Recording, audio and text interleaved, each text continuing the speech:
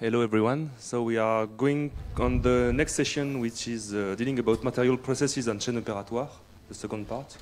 I'm Niels Blanc from the Institut Nel and the Beamline BM2, French CRG at the SRF. And I'm pleased to welcome Victor Gonzalez from the Research Museum. And you have 40 minutes. Thank you, Niels, for the introduction.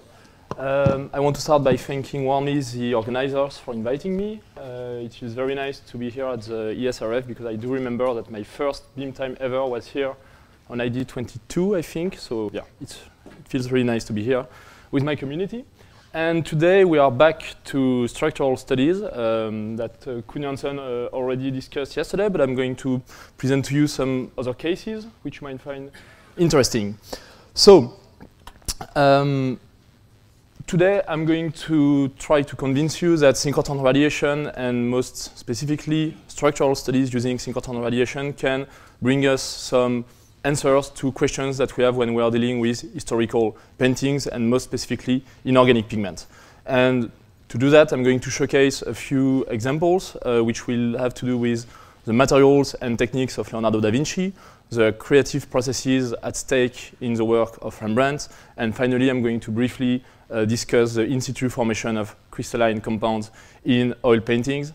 And at the end of my presentation, I will present to you a few open questions for us as a community to see, perhaps to reflect together on what the EBS will mean for us and what we will be able to achieve in the future. So, as a very brief introduction, but this was already presented this morning and yesterday, historical paintings are very complex objects. The reason for that is that the materials which compose them are quite unknown to us. So for example, if we are dealing with a pigment and we want to know how it was prepared in the past,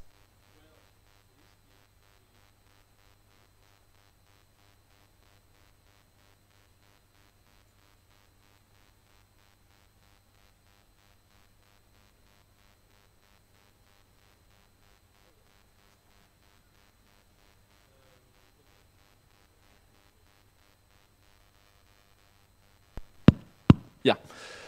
Okay, so when we are dealing with this type of recipes, you can imagine very easily that it's difficult to understand. And when we do have some insights on how the pigments were prepared in the past, well, we quickly realize that those synthesis processes are very complex. So in the case of lead white, for example, Koen yesterday already discussed this pigment, and I'm going to talk a great deal about it today again. We know that lead white was obtained by placing metallic lead in the presence of acetic acid in jars, and those jars were covered up in horse manure for several months. And this induced the corrosion of the lead, and then the powder was collected, post-prepared with some post-synthesis processes, and finally we obtain the pigments.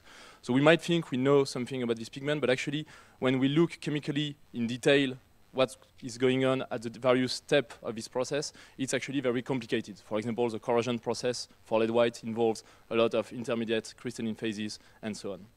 So, elaborate ancient synthesis with unknown parameters. The second order of difficulty when we are dealing with inorganic pigments and historical paintings, and this was presented again this morning, is that those paintings are very dynamic objects. So, Friederike this morning presented you this exact same example of these yellow roses, and to convince you that something happened here, well, this is the chemical imaging of arsenic, so you can see that this flower, which was so delicately painted in the past, now has lost a part of its beauty. So, again, dynamic materials undergoing chemical changes at the microscale.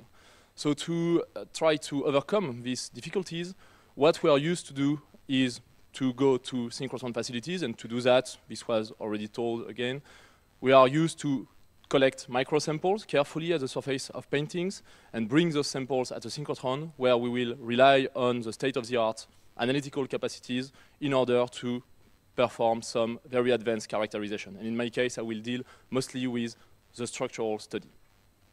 So, what does it mean, structural study for me?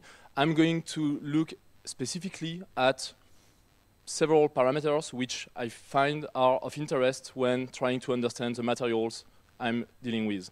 So in the case of lead white, for example, 3 specific parameters are very interesting to me.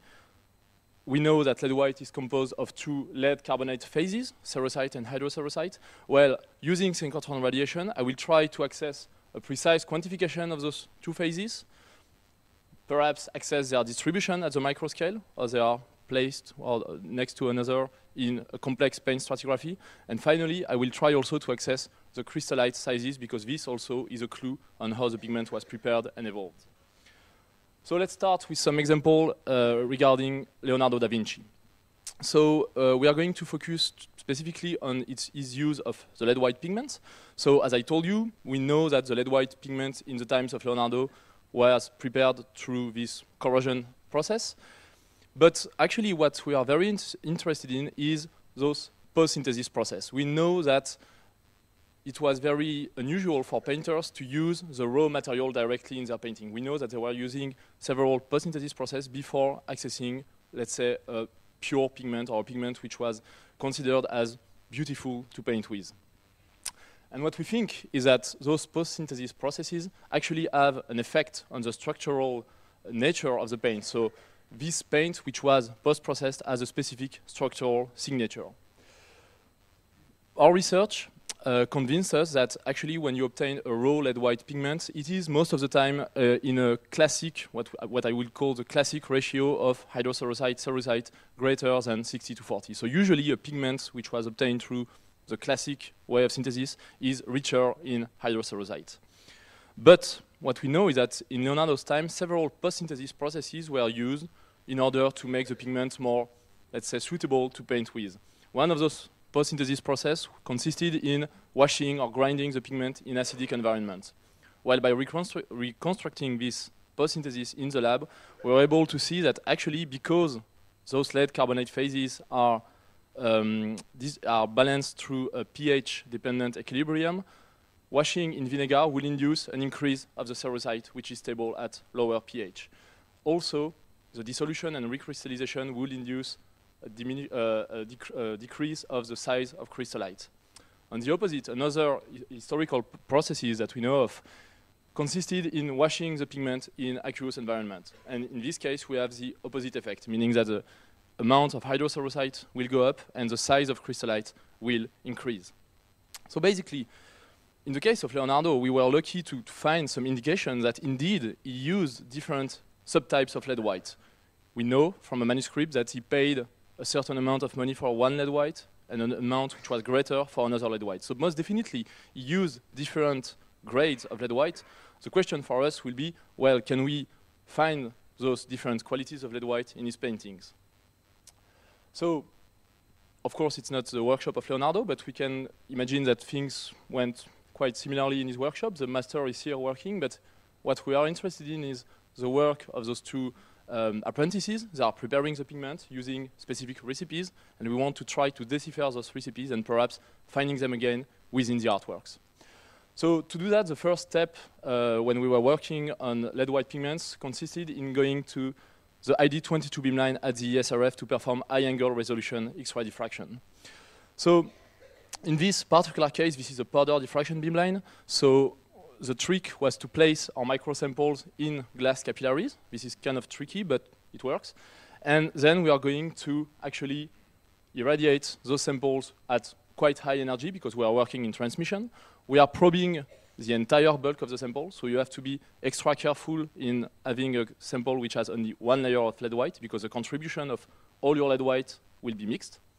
And then we are working in transmission, meaning that the detectors are somewhere around here. And using high-angular X-ray diffraction, we are able to have some very, very high-quality data sets of structural information. And again, I'm interested in the quantification of my phases and the size of crystallite. We did that for a lot of samples of lead white. And if we plot the ratio of hydrocerussite on cerussite versus the size of crystallite, we can see that some groups are appearing. So I won't get into too much detail, but basically we can think that, for example, some samples which are characterized by a low amount of cerussite and a small crystallite size might be connected to a post-synthesis treatment in acidic environment. So the game then will be to try to think where Leonardo's sample fit in those groups. The main idea is that structural analysis can provide some information on the preparation recipes of historical pigments. So I'm going to present, to showcase an example which is even more precise in the case of Leonardo. So when we were reading Leonardo's manuscript, we were very surprised to find a very nice story that Leonardo actually had the insight of Rayleigh diffusion or Rayleigh scattering in the past, because indeed he postulates that the blue color of the sky is not its intrinsic color, but is caused by, small insensible atoms on which the solar ray falls, rendering them luminous, which is quite correct actually. But Leonardo goes a step further, and to convince us of that, he says if you want to be convinced, you can use ceruse, this is lead white, take it and a very fine and well-grinded ceruse, and it will have a beautiful blue. And this is actually true. If you take some lead white composed of nanometric crystallites, it will have a blue hue. This is particularly visible here. We reconstructed this in the lab, so we synthesized the lead white with nanometric crystallites, and you can see indeed that this white has a very beautiful blue hue. On the opposite, if you have a lead white with big particles, well, it's very covering. This is basically a very white pigment. So what was interesting is that all the ground layers of Leonardo da Vinci, so the layers which he used to prepare his painting before going to his composition, all of those ground layers were characterized by a high amount of cerussite and a very big size of crystallites. And we think that it's actually, let's say, something which was well thought of, because when you use this type of big particles, they will recline under the brush and you will obtain a paint layer with an optimal covering power. All of those paint layers have big crystallites, are composed with an amount of hydrocerussite which is very high. We can perhaps propose that they were obtained through a post-synthesis treatments consisting in heating in aqueous environment. But when we go to this specific painting by Leonardo da Vinci, we had access to an exceptional sample which is located here in the mountains in a place which is very bluish white. So it's a place of a location of the painting where Leonardo was interested in having perhaps some kind of this blue white pigment.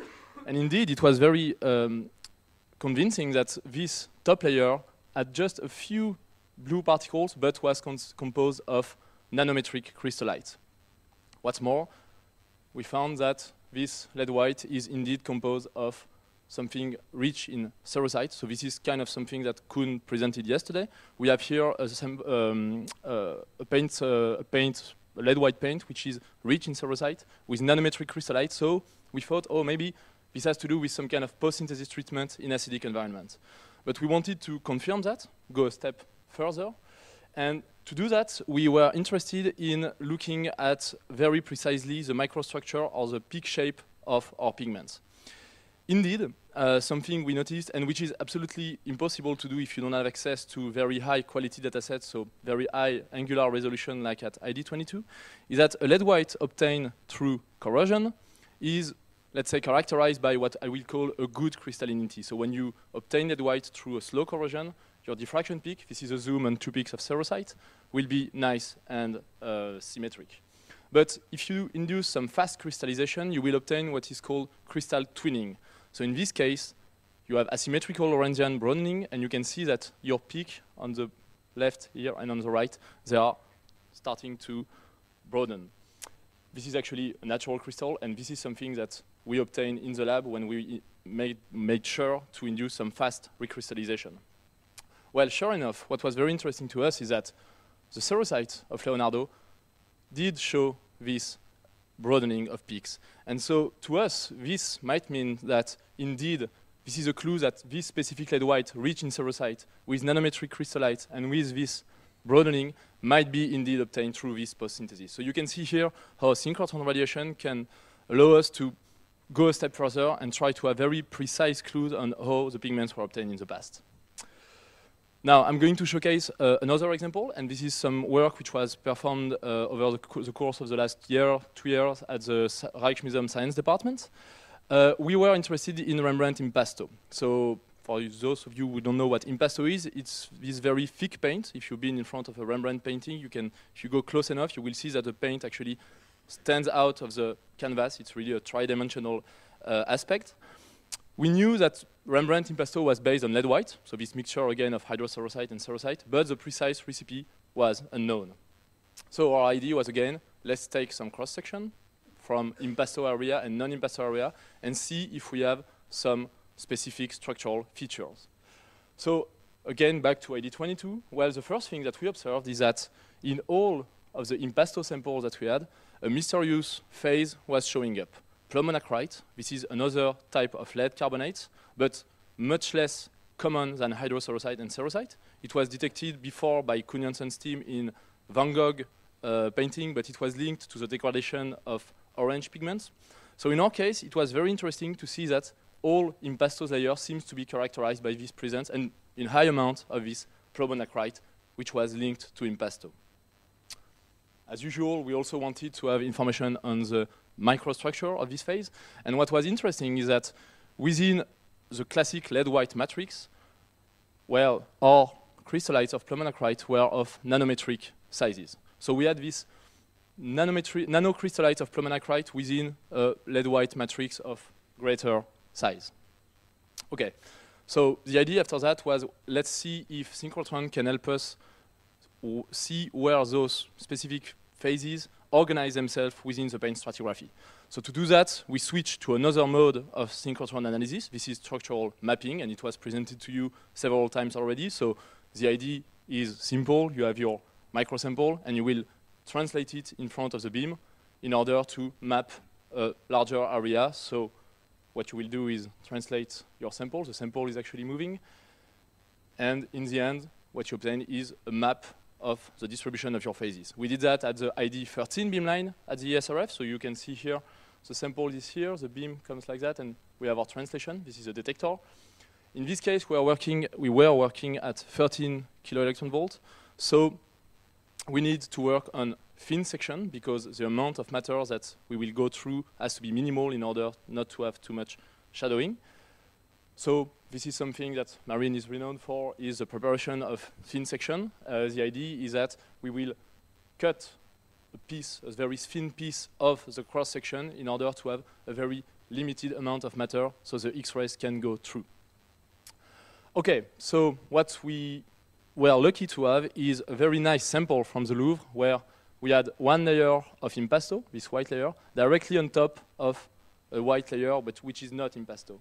And what was, again, very convincing is that this plomonacrite phase was localized only in this impasto layer. The classic lead-white layer, which was used for the ground, was composed of hydrocerussite and cerussite, as you would expect. So it did seem, indeed, that plomonacrite is linked to impasto. And in other samples, so this is just a chip of pure impasto, I would say, we can see that this, in red here, the plomonacrite, is homogeneously distributed within the entire bulk of the impasto. So this is not something which is, for example, a surfacic phenomenon, like Laetitia showed this morning, where you can see this phase only present at the surface, which we might think then, it's a degradation process coming from the atmosphere. It seems that plomonacrite has appeared in the entire bulk of the sample. Okay, so we had a lot of clues, basically, this homogeneous distribution of plomonacrite in the form of nanometric crystal. So we thought, well, maybe this is connected to the in situ formation within the impasto layer. And now the question that we had, well, can we retrieve the chemical pathways of this formation? The main clue that we had is that plomonacrite is a metastable phase only existing at a pH greater than 10. So it's only stable in alkaline conditions. So from this, we were able to say, well, perhaps an hypothesis would be that Rembrandt used some litharge-based oil. We know that this type of oil was mentioned in historical sources, so it was not, let's say it's entirely possible that Rembrandt did use this type of oil. We know that a litharge-based oil has interesting drying and rheological properties, which might be interesting to build this very thick paint. So our hypothesis was, well, perhaps a mixture of lead white in the presence of litharge might induce the formation of plomonacrite. So to, let's say, confirm this hypothesis, we went back to the lab, prepared a lot of model. The internship of Tiffany Tang was done at the Rijksmuseum Science Department. And indeed, going back to synchrotron mapping, we were able to see that at the microscale, this is an undissolved litharge particle in an oil matrix. You can see indeed this nice ring of plumonicrite starting to crystallize around the litharge. So this is just a first step, but we think that the origin of plumonicrite can indeed be linked to the presence of lead oxide within the oil. Just, it could interest you, you have until the 16th February to visit this very nice exhibition in Amsterdam, where this work was showcased, and actually you can see here, the ESRF is present. So if you are in Amsterdam, you can see this nice exhibition where this work was showcased and a lot of other complementary works done at the Rijksmuseum Science Department. Okay, so very briefly, before my conclusion, I'm going to present just a few results regarding the in-situ formation of mineral compounds in oil paintings, because this is something we are very interested in at the Rijksmuseum. As I told you, paintings are dynamic systems, and in this case, we are not really interested anymore in how they prepared the materials, but rather how the materials evolve over time. So they don't have control anymore on that, but today, in 2020, we can have an insight on how those materials have changed.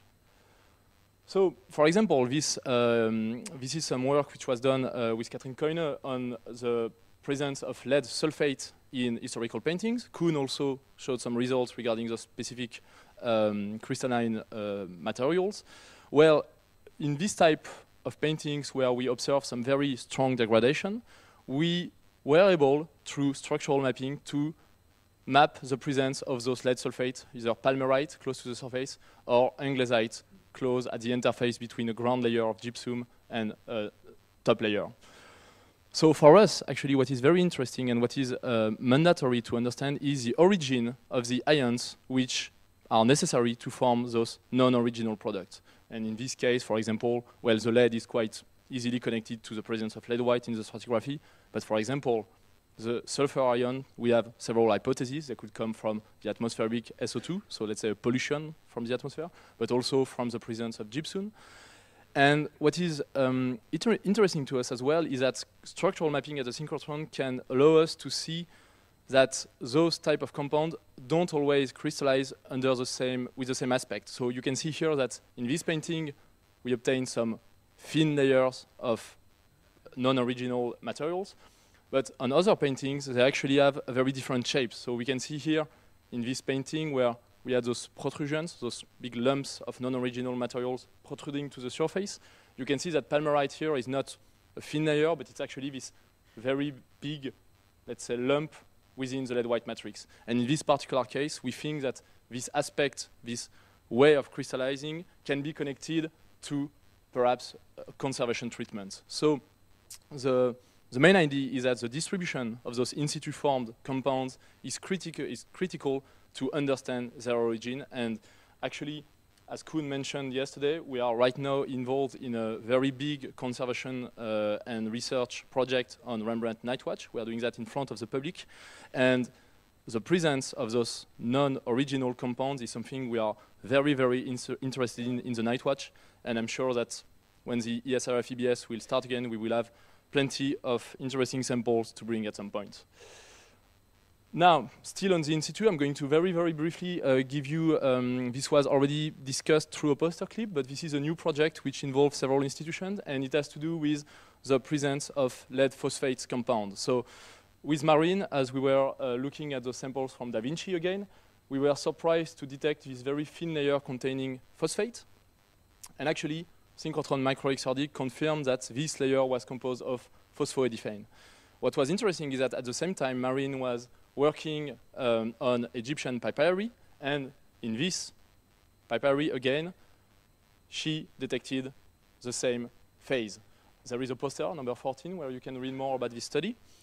And so basically we have questions, because those lead phosphate, we don't know if they are original product, if they are degradation based. And what's very surprising is to find them at such a different, let's say, historical time and geographical. So the main question is explained in this poster, and all of these institutions are now collaborating on this new project on lead phosphate phases.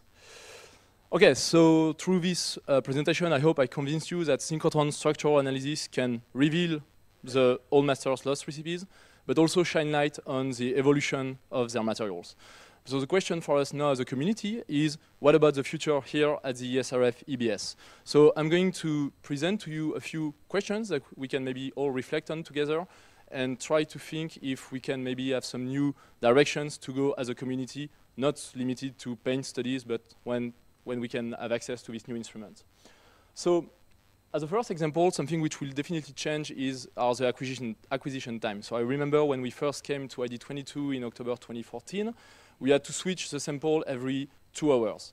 Now at ID22, you have robotic switch of pre-prepared sample, which means that you can go to sleep.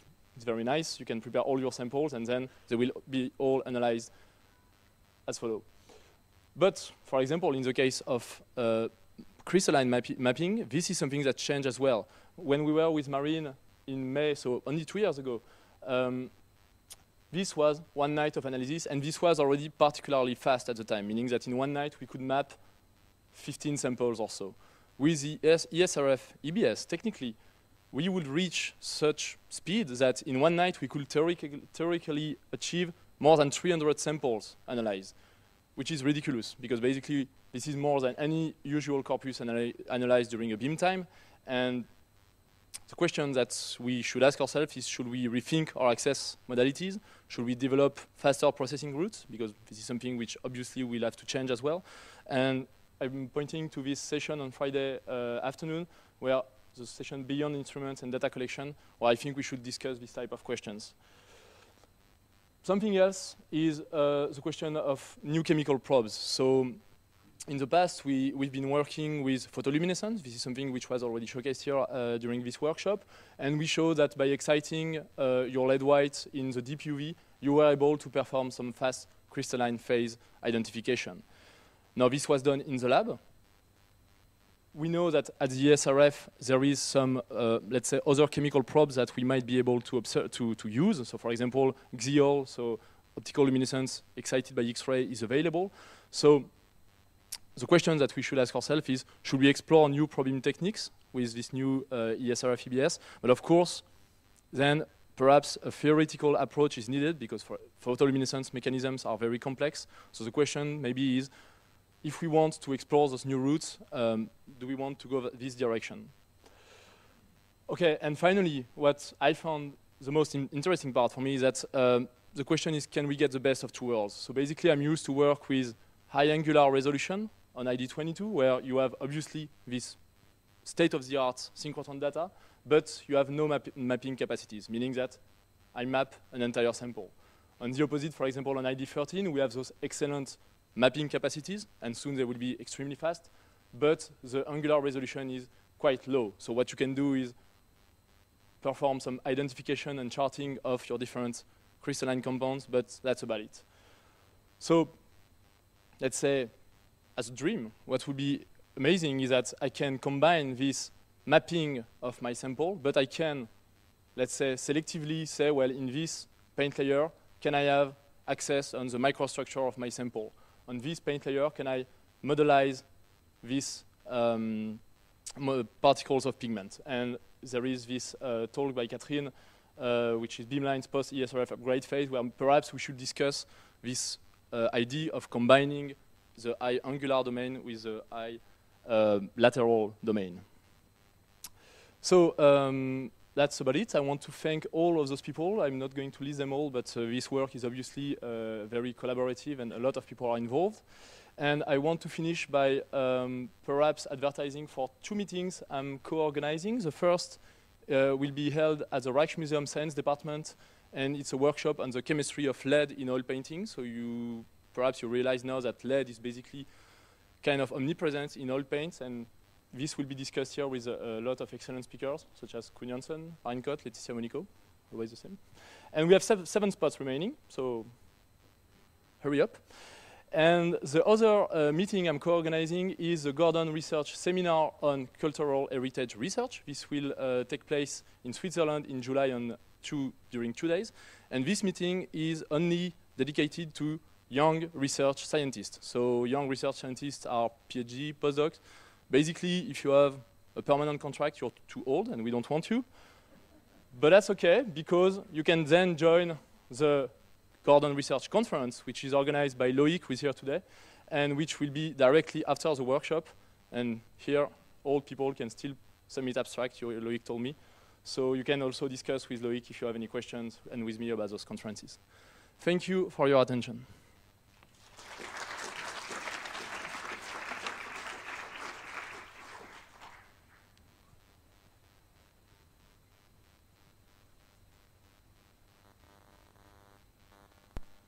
So we have time for questions.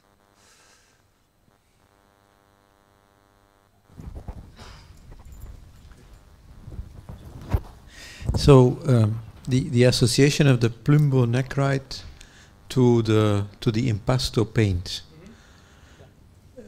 So as you explained, this is through this oil, or could be through this oil. Could be. So I wonder whether the oil was then also used for non-impasto paint.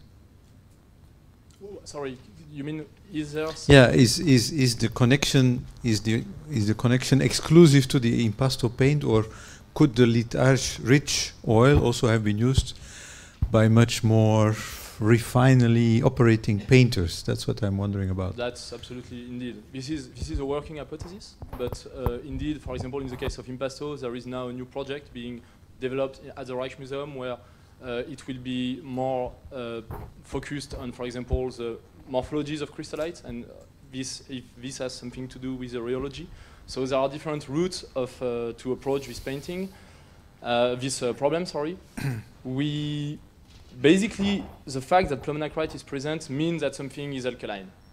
So to us, this was the most obvious answer. This litharge-based oil, but it's and I should say also that we have performed some other beam time, for example, at Diamond and I-18, where we have worked on a lot of model samples where it seems to fit with plumbonecrite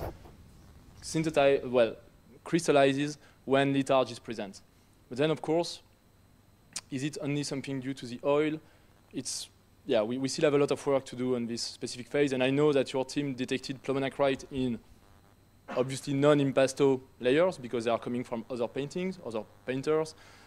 So this is maybe perhaps not the only chemical pathway to plumbonecrite.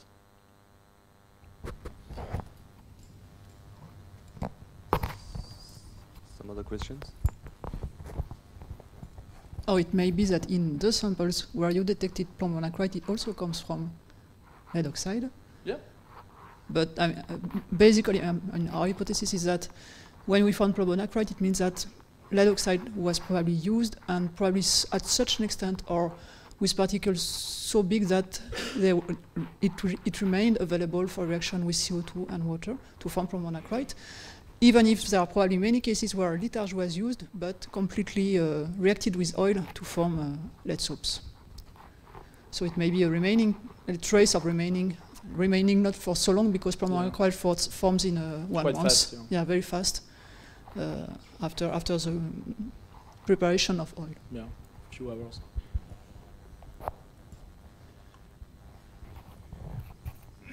One might ask the question of how the litharge was produced and whether it was a uniform phase. In Chinese art of the Song and Ming periods, we see litharge in coarse grains which has the consistency of a shell of lead oxide around a core of lead carbonate, and it affects the appearance. It gives it a brighter color. Depending on the way that the litharge was produced, in that case probably by roasting incompletely. Yeah. One might wonder whether the litharge used was really pure litharge. Absolutely. So obviously the experiments we did in the lab was with pure litharge, but we do think that a key parameter is if the litharge is entirely dissolved in the oil or not. So according to us, well, so far it seems that the experiments are showing that you need to have some, let's say, still a remaining grain of litharge for this crystallization to kick in and start from this litharge. So indeed, perhaps the preparation method of the litharge could be connected to the dissolving capacities of the litharge in the oil and could be indeed linked to this specific chemical pathway. So this is indeed something very interesting to follow on. And also related to that, lead oxide can be present as litharge and massico. Yes. And for example, in some text of Leonardo da Vinci, he mentions massico. So both may have been used and probably used as a mixture. Quite probably. Yes, most probably. If I may, just if you can come back to the slide where you explain the preparation of thin sections, since this is my favorite subject, just to make it clear, because the explanation which is given is in a particular case where the cross sections had been prepared maybe decades ago, and they were coming from a collection of cross sections. So it just to explain this particular case where we wanted to prepare thin sections, but years after the preparation of the original cross section. So the cross sections that you see on the left was from a database collection of samples, and we wanted to extract thin section from this. And instead of cutting parallel to the surface of the sample, what you see here is that we decided to cut perpendicular to one side of the section. So meaning that even if you have samples which have been sampled, taken decades ago, embedded decades ago, and you consider that thin sections may be better than cross sections, is something we can do a posteriori, just to explain it. What I like in making thin sections is that you have a very good control of the volume which is analyzed. And in particular, when you do mapping in transmission with micro X-ray diffraction, you know exactly the volume which is probed, and you have a good chance that the composition is homogeneous in the beam direction. So this is my advice.